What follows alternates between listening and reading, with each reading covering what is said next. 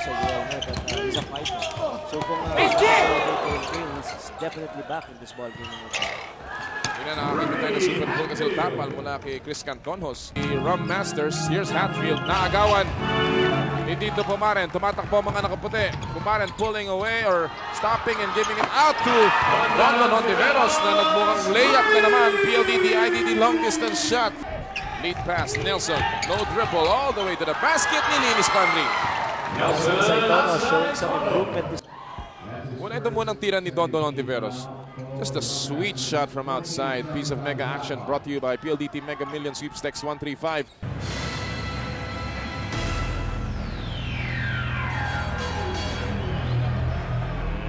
Let's get ready to rumble! And welcome back mga kaibigan sa inyong bayan ng Superstars. As we take it to the first quarter. Ito po sa ating main game today ng Swift Panthers at saka ng Tanduay Rum Masters. Both teams coming off losses in their first game. Ang Swift tinalo ng Santa Lucia last Saturday after leading by 13 points early in that game. Samantalang ang Tanduay natalo naman nung linggo laban sa Barangay Ginebra after leading by as many as 15. So dalawang koponan, Ryan, na medyo umaaray pa after natalo sila pagkatapos na maganda pagkapasimula. They definitely had good starts in their respective games pero they were not able to finish off their opponents. At masakit rito of course sa panic ng Swift. They were in control of the ball game. At I was talking to Coach Chot Reyes yesterday sa Ateneo kahapon. Nagsabi niya na may problema siya dahil malakas ang kanyang first team pero yung second team needs to step up. Totoo yan. We look at the numbers in their game against Santa Lucia. Only 3 players scored in double digits, led by their import, Rosel Ellis. Hatfield was the other one, and together with Pochuino. But after that, wala na. In fact, sa kanilang off-the-bench production, Ryan, ang gumawa lamang si Ballesteros with 2, Antonio with 1, and Pito Harencio with 2. So only 5 points off the bench as we take a look at our Quick Tide. Starting 5 brought to you by Quick Tide, the all-in-one glue technology by Lactite. Pumaren, Carriazo, Rialupit, Hawkins, and Belfort, Tanduay, Barrientos, Hatfield, Vino, Asayton, and Rosel Ellis para naman dito sa Swift. This quarter is brought to you by Siemens Mobile Phone. And we're just about ready to get this game on the road. Ang Tanduay last year sa Governor's Cup finished 5th with a 6-5 record. Samantalang ang koponan ng Swift ngayon, dati ay Pop Cola, finished 9th with only 2 wins to show in 9 games. Unang pukol, puntos kagad para sa Rum Masters, but not a good sign here. Carriazo is limping. Asaytono, jump shot, wala. And Hawkins with the rebound, and now they will call an injury timeout. That was right off the bat, Ryan, huh? That's right, but on his way down, he stepped on the foot of his defender. So big exchange para rito sa defeated na lineup ng Tanduay. Of course, they're missing the services of their number 1 scorer na si Eric Menk, and now still wincing in pain. Ito si Jeff Carriazo. Grabe talaga ang ginagawa ng injuries, Ryan, sa isang koponan. Alam natin ito, si Eric Menk already hurting the rotation ng Tanduay. Alam natin ang nangyari last season, last conference even for Shell. After a great All-Filipino, baksak sila sa Kulelat. That's right. Doon sa Commissioner's Cup. And now, your own team, mukhang may problema kayo. We just lost our 2 giants, si EJ File and Andy Segal. As we take a look at the slow-mo right here. Si Ellis ang lumabas na ko, pagbagsak natapakan ng kanan. Masakit yun. Well, he's been replaced by Hontiveros. Jason Webb is also not playing today. So, that's already 3 players sa panig ng Rum Masters. Well, they're gonna miss the services of Jeffrey Carriazo because they need a scorer right now in the absence of Eric Menk. And what a good start sana for Jeff Carriazo. Pero of course, alam natin na si Don Hontiveros can also score big time. Well, Don Hontiveros played well in his first game here. Scored 22 points in 24 minutes. Laban sa Barangay Ginebra in a losing effort, however, losing that one by a 3-point margin. Here's another guy na maganda ang ipinapakita sa kanyang Governor's Cup stint. Of course, alam natin si Dindo Pumaren had his problems ng Commissioner's Cup. Hindi masyado nakapaglaro ito. He had all sorts of injuries in the second conference, pero it's nice to see him healthy once again. He played 32 minutes against Ginebra at yun na nga, double-double earlier. Nabanggit natin. There's Jeffrey Carriazo. So So the Jet will be grounded today. Ang uso yung grounding ng Jets. Well, just before the game, dito po sa loob ng Phil Sports Arena, we had a minute of silence in parang pagdadasal at pakikisama sa mga naging biktima ng trahedya sa New York at sa Washington, all over the U.S.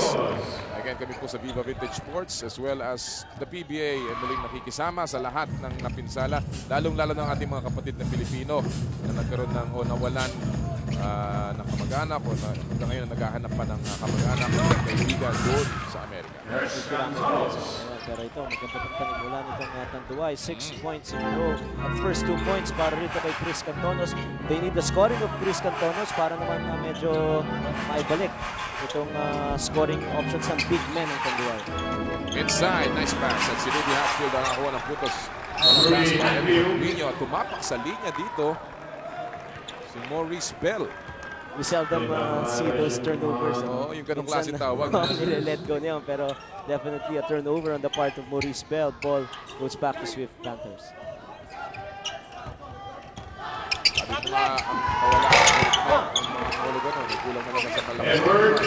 Of course, hindi naman sila nagkukulang ng maliit ng kamalang tao sa lineup na yun. Andiyan pa si Noli Lopsin, andiyan pa si Bonel Balingit. Pero iba yung Eric Mec. 21-19 ang numero. Sa mo hanapin nyo. Tsaka with Eric Mec sa lineup nila, they have a legitimate post option. Correct. Dahil alam natin, itong Tanduay has a lot of good wingmen. Pati ito si Maurice Bell is a good perimeter player. Now without a good inside or post player, baka mahirapan sila dito sa kalaban ng Swift. Alam mo, nabanggit mo kanina, Ryan, yung magulangan ng Swift sa dulo, no? Parang walang-wala ang kanilang bench in terms of play. Kung ko ang gagawin ng Justin ni Coach Rodriguez, lalo na sa kanyang mga locals dito. Well, they really have to get a lot of mileage from ito muna si Nelson Aceitono. We know he's capable of scoring big time. He had only 9 points.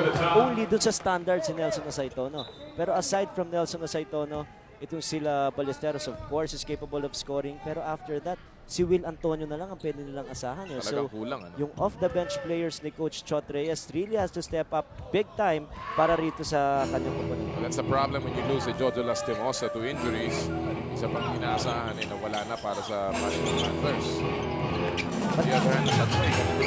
Oo, totoo yun. Pero ba't hindi si Elvis kailangan yung 25 points matagdagan? Especially in this conference na nakakita na tayo ng big-time scorers among the imports. And we're just underscoring na hindi pa nag-iinit yung mga yan. We saw a 47-point game today from Ski Jones ng Shell.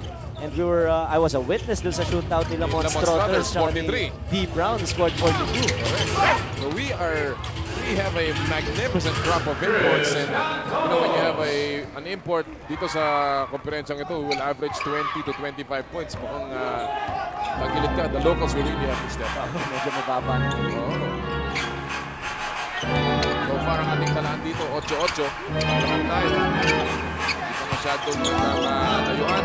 Jab-jab lamang, pero ito pagpasok ni Pochwinyo.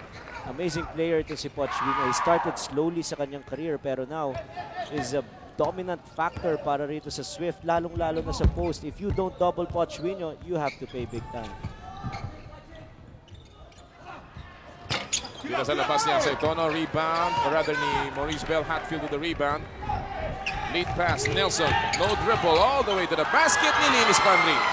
Nelson Aceitono showing some improvement sa kanyang quickness, and we all know that Nelson Aceitono is expiring at the end of the year. So alam natin na talagang pupuk-puk na gusto to para magkaroon ng contract extension. Well, a lot of players are trying to show their wares in this season-ending conference. Another miss there by Maurice Bell. Rebounded naman niya sa Ipono. Inside, pero naagaw ni Ontiveros. Panthers up by 4. However, there's Dondon. Pull-up jumper. Sweet shot. He's capable of doing that. Stop and pop for Dondon Ontiveros in transition. So, down to 2. Itong Tanduay 12. Oras po natin. Papasok tayo ng 7 minuto. In the first quarter. Battle of opening day losers. Loser will go on to hug the seller together with Alaska. Kung mananalo naman, tatapla sa kumulan ni Ryan Gregorio at saka ng Shed. Sablay ang tira sa labas. Offensive rebound. And Aparientos will put it up again. Tap. Goes to Maurice Bell. Quickly. To Dindo Pumaren. Pero walang kasama. Nilabas kay Ontiveros for 3. Yes! Long distance shot brought to you by 40 cents. PLDT IDD. Anytime, anywhere, any PLDT phone. Dondon Ontiveros is very streaky once he makes his first shot. Expecting another shot from Dondon Ontiveros. That time, from a 3-point shot, isa na lang ang lamang. Bumalik dito para sa Tanduay. Dondon Ontiveros shot 60% noong kanyang first game. 6 out of 10, partner. Pambihira yan. Yung 10 tira lang, mahirap nang gawin yung 6 pang pasok. Pambihira yun. Shooter talaga. Shooter kasi Dondon talaga. Ontiveros, you cannot leave him open. And remember the tug of war just before Ontiveros came into this league. And that's the reason why. They know the potential of this gem. Already tapped by Tanduay. Inside is Hawkins is blocked. Super Bulkasil Tapal mula kay Rudy Hatfield. It will remain with the Rum Masters. They trail by 1 early in this first quarter. New technology Motolite. Mas pangmatagalan. Hindi po isang magandang gabi sa inyo lahat mga kaibigan. Medyo may pag-ulan sa Kalakhang, Maynila. At matraffic ngayon. Araw kasi ng sweldo Tsaka Biyernes. Thank God it's Friday. Maraming gigimik. Pero bago gumimik, dito muna kayo at manood kayo ng inyong paboritong bayan ng Superstars. We've got a great game ahead of us. Swift laban sa Tanduay. Right now, the Panthers up by 1. Pumaren with a second on their shot clock. Sablay. And the ball off a white shirt. So both the imports, nabanggit natin, these are not your typical explosive imports in this conference. So, wala pa silang nai-score. Totoo yan. Magandang credentials itong si Rosel Ellis. In fact, ang tawag nga sa kanya, Mr. Everything. Pero yung Mr. Everything, ito, pumasok sa loob. Mr. Stepping ang nangyari sa kanya dyan. He was called Mr. Everything in his school, yung McNeese State, because he led the team in scoring, rebounding, assists, shot blocks, as the McNeese State Cowboys finished an 18-12 mark in their first back-to-back winning seasons noong 1997. So we also have to remember na itong si Ellis should have played with ex-Pals last conference, pero hindi siya na-sign up. At now, itong Swift naman ang kumuha sa kanya. Sa panig naman ng Tanduay, itong si Maurice Bell played last conference for them. So more or less, mas experience itong si Maurice Bell dito sa brand of play sa PBA. Very young player itong si Maurice Bell. As they go to Ellis now. Ito si Johnny laban kay Dindo. Sa low block si Rudy Hatfield. Daming kamay sa bola. There's a whistle. Foul number 10, It's the first personal foul against Pumaren. Tapos winding down dito sa shot clock ng Swift rather, at tatawagan pa ng foul dito si Dindo. One thing we haven't seen dito, Ryan, so far, yung pagtakbo ng Panthers. Alam mo, yung laban nila against Santa Lucia, we saw a lot of running from them in the first quarter. And maybe in the first half, kaya siguro pag nakuli, mauubusin na Playing methodical basketball for looking at the mismatches. They feel that there's a mismatch dito kay Winner against Hawkins without the double. I mentioned it earlier. Another 2 points for Winner down there. Antonos nasa labas. Trying to fill in those big, huge, gigantic shoes of Eric Menk. Hawkins fall away. Yan ang tira ni Bong Hawkins. Still as dependable as ever from about 10 to 15 feet. Ito si Bong Hawkins. He changed his game at alam natin with the arrival of the tall players, you have to make those 15 feet. Lalo na kung hindi naman kalakihan. At yun ang perfect talaga ng Bong. Here's Wino. He has developed a jump shot as well. This guy is amazing. He's leading all scorers with 10 points at 10 out of the 18. So more than 50% production. Itong si Poch Wino in the first quarter. Last year in the Governor's Cup with Alaska, he averaged 14 points a game. Talagang ito si Wino nagpapakitang kilas. Antonos nasa loob. Daming Panthers score. Nilabas kay Ontiveros for 3. Yes, another one. Long distance shot. Brought to you by 40 cents. PLDT IDT. Anytime, anywhere. Any PLDT phone. Almost at the same spot, itong tira ni Don Ontiveros. Second 3-pointer in the ballgame. At we're deadlocked at 2 minutes and 20 seconds remaining in the first quarter. That ball was thrown away pero may foul na itinawag si referee Tangonan. Ito munang tira ni Don Ontiveros. Just a sweet shot from outside. Piece of mega action brought to you by PLDT Mega Million Sweepstakes 135. Dial 1351 for a chance to win. Araw-araw ang bola. Milyon ang pera sa Mega Million Sweepstakes 135. Nabanggit na kanina partner, scored 22 points in 24 minutes. Grabe. So grabe yung productivity. Ano si Don a point na minutes sa kanyang pasok. Mahirap gawin yun. Nice save there by Ellis inside to Rino and Ontiveros. Getting entangled with the big man. And the Gem will pick up his second foul. Well, here's that last play. Bawal makialam sa mas malaki. We'll be back.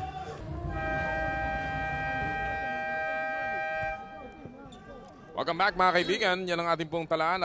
Tabla tayo dito at 18-all. Just a report on Jeffrey Carriazo sa dugout.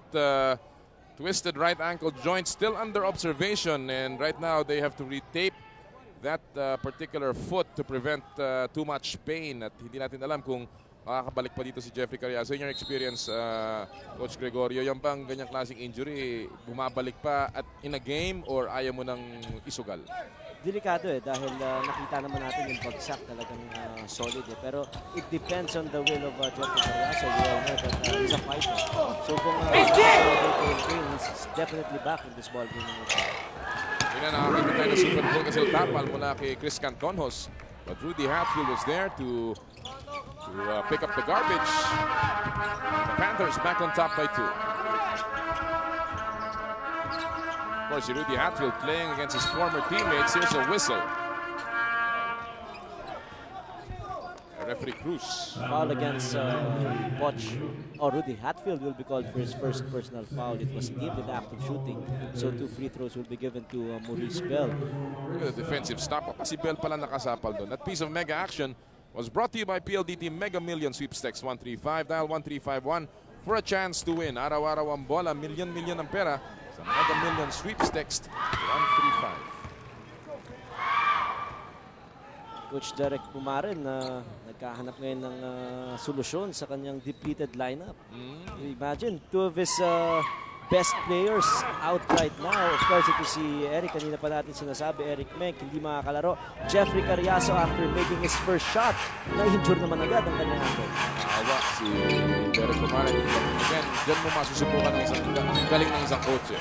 How well you can adjust. Of course, your adjustments are limited to the people on the bench and your game plan. Pero minsan nagiging blessing in disguise dahil biglang may iba yung game plan mo na nawawala din yung starting ng kabila. Totoo, tama yung nabanggit mo. Usually kasi you prepare doon sa mga top scorers ng kalaban. Of course, you prepare against Carriazo, you prepare against Eric Menk. Pero as it is right now, mukhang hindi ready yung Swift dito naman sa explosion ni Don Ontiveros. And now, joining the field goal scoring, ito naman si Maurice Bell. First field goal in the ballgame. Well, Rudy Hatfield is complaining na nahataw ang mukha niya and no foul was called. Tuloy nabitawan niya yung rebound and it turned out to be a point for the Rum Masters. Here's Hatfield, naagawan ni Dito Pumaren. Tumatakbo mga nakaputi. Pumaren pulling away or stopping and giving it out to Don Ontiveros na nagmukhang layup na naman. PLDT IDD long distance shot from Don Ontiveros. His third of the ballgame. What confidence by Don Ontiveros again, stopping in the nick of time to launch that 3-point shot in transition. Pero more than that, partner, credit should go to Dito Pumaren for spotting ito si Don Ontiveros. Kadalasan yun isusubot mo na sa fast break. Pero sa kanya, siguro naisip niya si Ontiveros mainit, parang layup na rin ito. Tama yun. Ang ganda ng pukol. Kanina pa pumapasok lahat ng kanyang mga outside shots. I don't know if he's missed from 3-point range, no? 11 puntos na ang ginagawa ni Ontiveros to lead all scorers in this game.